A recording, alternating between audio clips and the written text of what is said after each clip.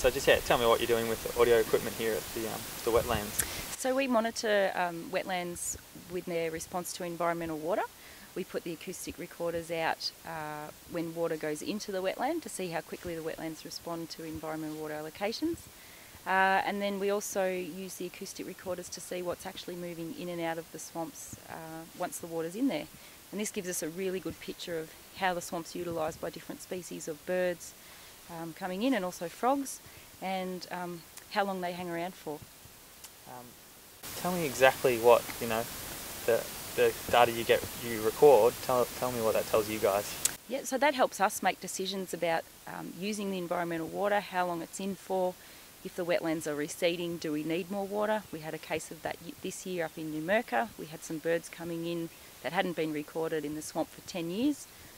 So we decided to try and extend their stay, help them feed up and get a bit of energy.